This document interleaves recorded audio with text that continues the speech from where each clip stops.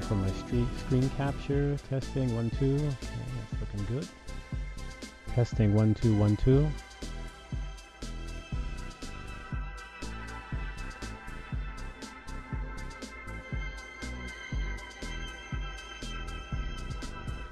Alright, I think we better get moving soon because we're running out of time today.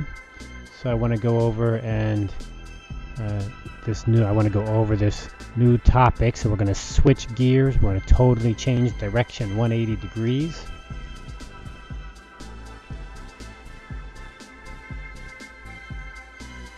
And what are we going to change to? We're going to change to not distributive, but integrative bargaining. So let's everybody go through the door for integrative bargaining. So join me in part number 6. Come on in.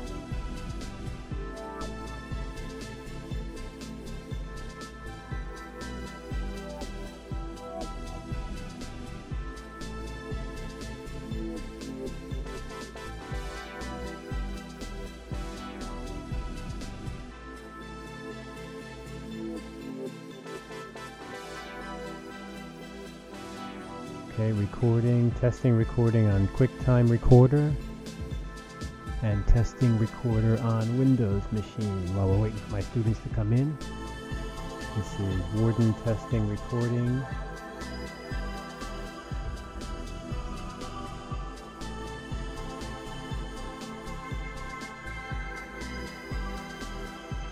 Alright, then I think we're going to need to move forward here because I'm really worried we're running out of time. Only about 20 minutes of class time left. So this is the vocab again. I'm not going to do a killer detailed look at the vocab.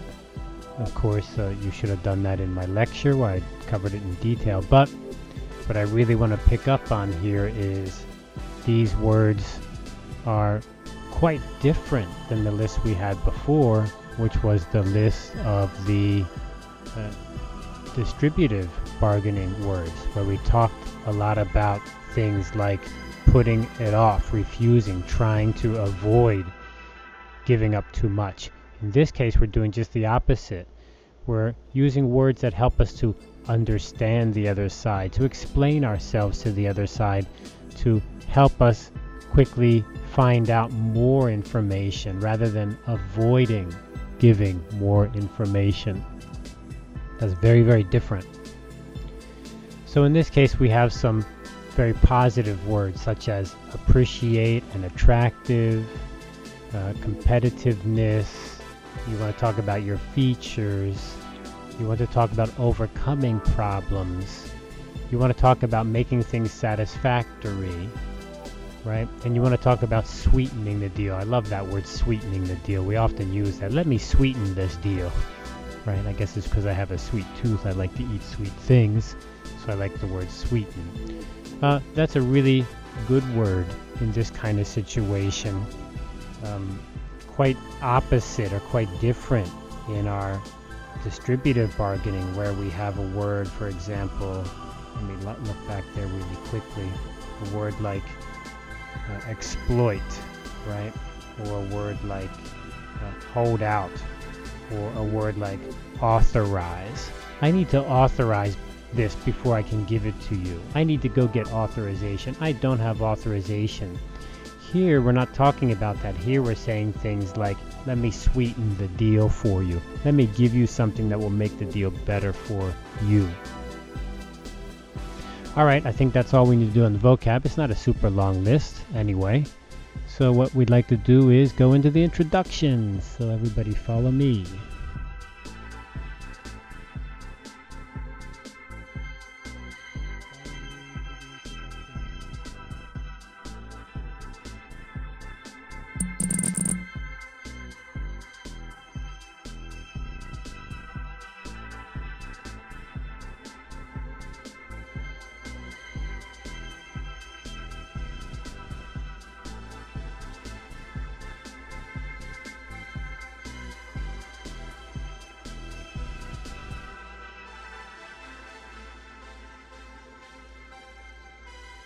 Come on everybody, follow me.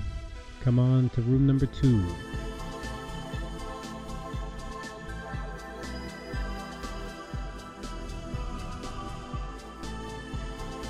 And there's Andrea. Hello Andrea. Andrea and Sierra. Okay, come on through the door. Just go ahead, move forward, go through the door. Okay, come on everybody. Very good.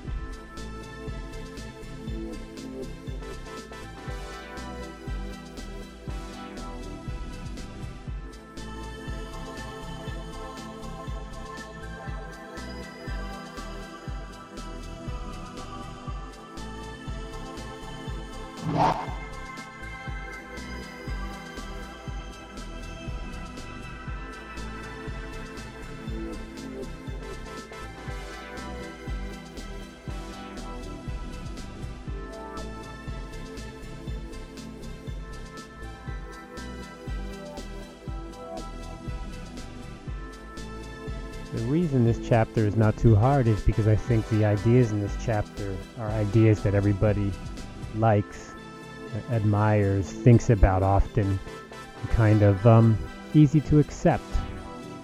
That's why I spent a lot of time on the distributive bargaining, because I think that distributive bargaining is a much more difficult concept to get used to. The integrative bargaining, the main idea is win-win. I think this is something we learn about from, our business classes. We learn about a lot. It's something that makes us feel a little bit more comfortable. However, I just want to emphasize that integrative bargaining does not mean you just give up half and the other side gives up half. That's not what we're talking about. In fact, what we're talking about is quite different than give up half and the other side gives up half. And the reason for that is, if you think about it quite simply, if you give up half and the other side gives up half, you end up with getting half of what you wanted, and they get half of what they wanted. In other words, nobody gets what they wanted. And that doesn't quite seem like the maximal solution. So, in searching for a situation where everybody really gets what they want, I want to avoid the idea of half and half, or what we usually talk about as compromise. And so the question is very simple. How can you have a win-win situation if you don't do it through compromise? And the way we do it is we increase the size of the pie. We expand the pie.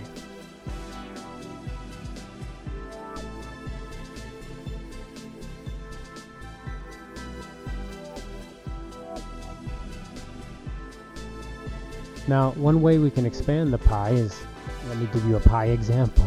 This chapter is full of food examples. In fact, these last 2 chapters are all food examples. I realized that when I was recording my lecture the other day on the video. I was like, whoa, there's a lot of food in here. I guess I was hungry. The pie example is a good one because let me just explain it in a way that's not explained in our book. The pie example could be, maybe you have a pie. I know pie is not very popular in Taiwan. Pie is not a very Chinese food. I guess we could say something like danda, right? It's similar. It has a crust and it has a filling. Okay, so if you have a pie and inside you have, like, let's say a cherry pie. It's getting near lunch. I'm really making myself hungry now. So we have a cherry pie. Now, some people don't like the filling of the pie so much. You know, I'll give you an example. I know people in Taiwan who don't like the filling that much because it's very sweet. You know, it has the cherries. Cherries are sweet. And then if you make a cherry pie, you add a lot more sugar. So it ends up that the filling can become very, very sweet. So some people don't like that. It's too sweet for them. On the other hand, some people don't like the crust. That's the outside of the pie. The outside of the pie maybe they think is too bland or too hard, or it has too much shortening in it, or something like this. So rather than just cutting the pie in half, I get half, you get half, another solution would be to ask, what do you like? Do you like the filling, or do you like the crust? And if you like the crust, I can give you the crust because I like the filling and I can have the filling. So this is this idea of changing the situation so that both sides get what they want. Or if you want to have both the crust and the filling, and I like the crust and the filling too, is there a way we can expand the pie? Can we make the pie bigger so that we all get what we want? Can we make it so that we get enough of what we want? And so that's today's, or this chapter here, this part. How do we do that? The key point to do that is understanding. How do you get understanding? By sharing information. So sharing information is quite contrary to what we've been doing so far in this class.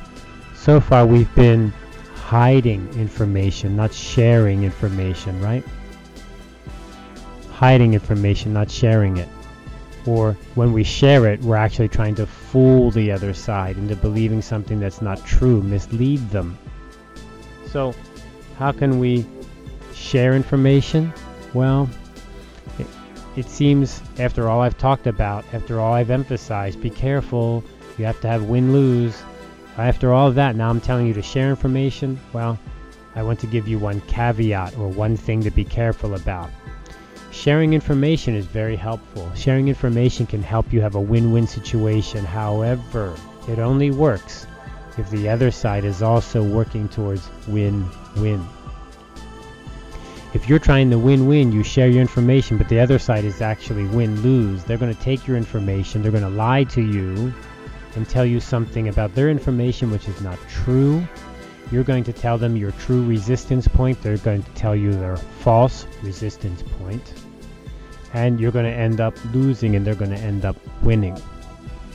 Now, of course, it depends on what was your goal package. What did you want? Did you get what you wanted? That's important, of course. But I think it's key here to realize win-win is great, but it is actually very rare. So when my students play the RPG, it's always kind of sad to see there's a few groups who began very hopeful, very happy that they were going to be friends and they were going to win-win, and they talked to their friends and they shared information. And then when the RPG score was added up, what happened? They were crushed, totally beaten by the other groups, especially the group that took advantage of them by saying, yeah, we want to win-win too. We want to share our information with you. In reality, they were not sharing their true information. Okay, so expanding the pie means changing the situation so that you get what you want and I get what I want. How do we do it? By understanding. How do we understand? Through information. How do we get the information? We share it. Okay?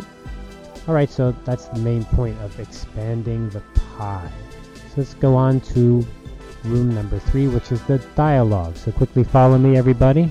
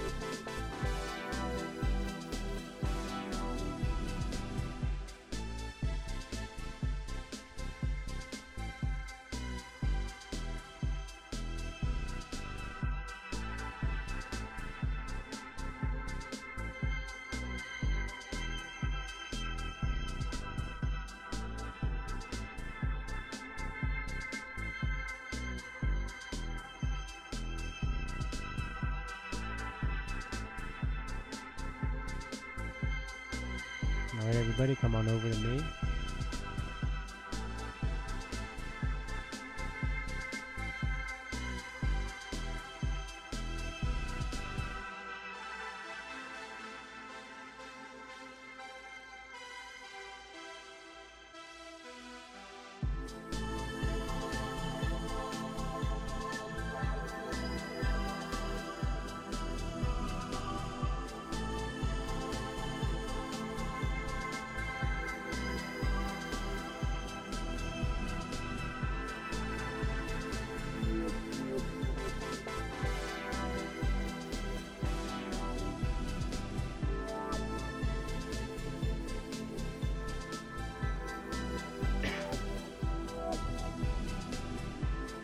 Alright, we're getting very close on time, so I want to just quickly cover this before we run out of our time.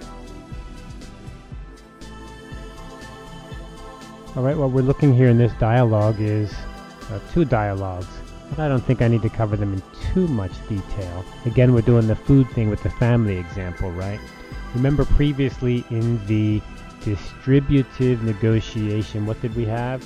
We had a situation where we had one piece of pizza and two people were hungry.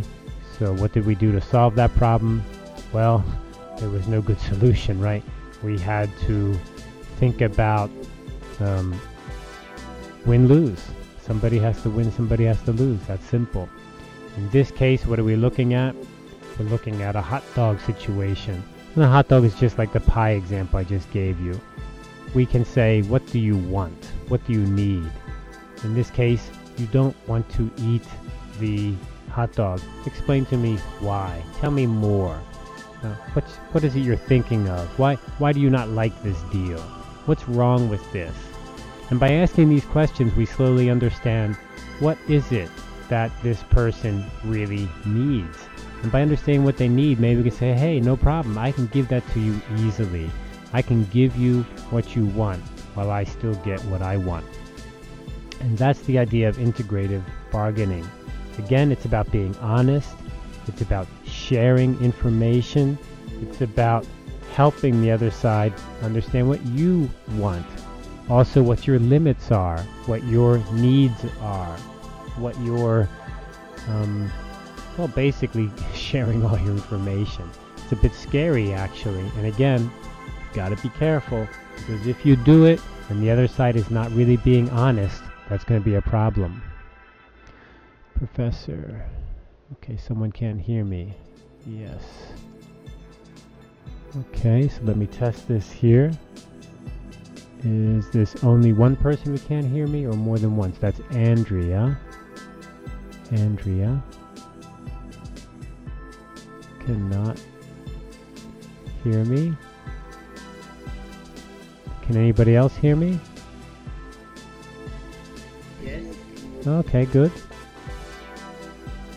Okay, well, Andrea, let me help Andrea here for a second. Andrea, maybe try inside tools, audio, reconnect soft phone, maybe try that. Can you talk? Andrea. Oops, spelled her name wrong. So while Andrea's trying to get her situation fixed there, so in this case we have the hot dog example. Now it's a silly little example, I know it's silly, but it really has a strong point, and that is, if we didn't ask, if we didn't say, why don't you want a hot dog? The person just said, I don't want a hot dog, I don't want it, I don't like it. And you don't understand anything more. And if you don't understand anything more, then you're not going to be able to have an integrative bargaining. So Andrea, I can hear you, Andrea. Your audio is working. And yes. Yes. Can hear you. Andrea. Okay. Reconnect. Okay. You can try to reconnect soft phone or log in again. Sometimes the audio goes out and you have to reconnect soft phone through the tools menu, or log out and come back in helps sometimes. Okay, so I think we were talking about this integrative hot dog example, right? Again, silly example, not a big deal, but I really think it makes the point. If Larry and Jane, I think we've often seen this, maybe you can see this in your parents or your grandparents or even your friends. Someone says, I don't want that, I don't want that, I don't like it. And then the other person says, oh, I can't stand it, you don't like it. You know, you always say you don't like something. And by doing this, both sides are not finding out what the other side wants or what the other side needs.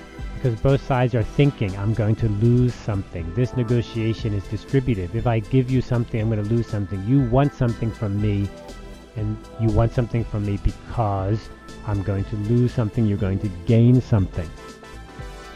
However, in this kind of situation, we ask questions. By understanding what someone wants, we can say, hey, maybe it's easy for me to give it to you.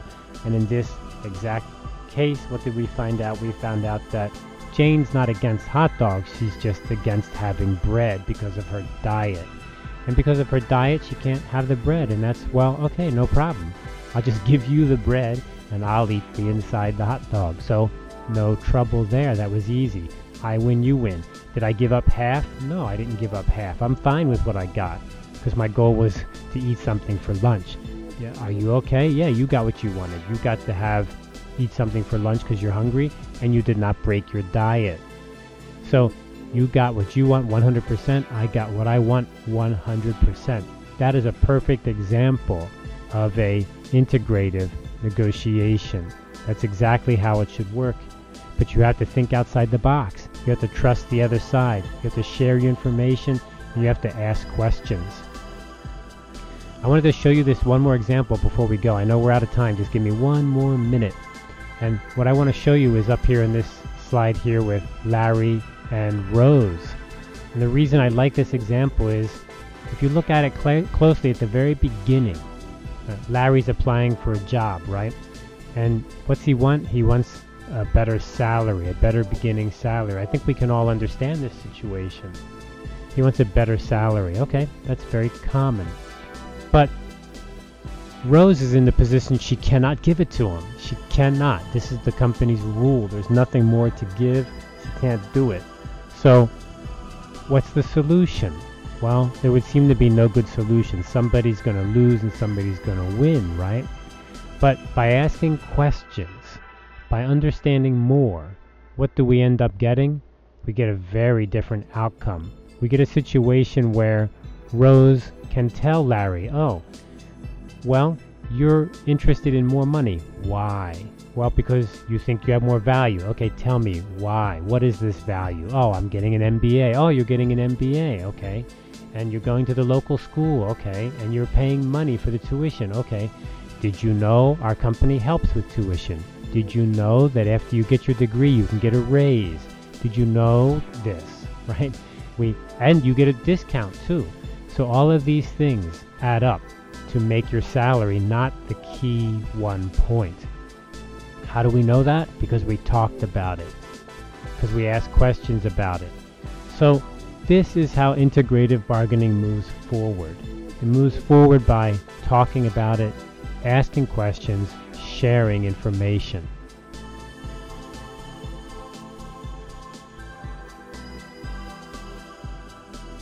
This is not an easy thing to do. It's not easy to know what questions to ask. It also takes time, and it's a little bit harder than just saying, I give you nothing. I give nothing. I'm already losing money, right? Being super, super tough is actually the easiest strategy to execute, but it's the hardest one to get to an end. Integrative is a little bit hard at the beginning because it's complicated. You need to understand the other side. You need to talk. You need to ask the right questions and hopefully get answers that you can do something with, you can act on. Okay, so that's basically the point of this chapter, and I think we're out of time for today, so I can't really go into our lunchtime, and talking all about foods made me a little bit hungry. I'd like to have a cherry pie, but I'm not going to be able to get one. So, are there any questions? If you have a question, please press to talk now, and just feel free to ask or raise your hand. You can use your avatar to raise your hand like this. Always raise my hand up like that. Say, Professor Warden, I've got a question. My question is, why do you always talk about food? Okay, there's no questions then. What we're going to do is we're going to wrap up the class for today. Thank you for your cooperation. As always, it's very complicated, very interesting once we get things working. My slowdown here is I'm trying to record and teach at the same time. But it's working today, working not too bad. And if you have any problems, I'm going to hang out here for a little bit. You can ask me or talk to me. And if you don't have any questions, then you're free to go. So all I will say to you is ciao.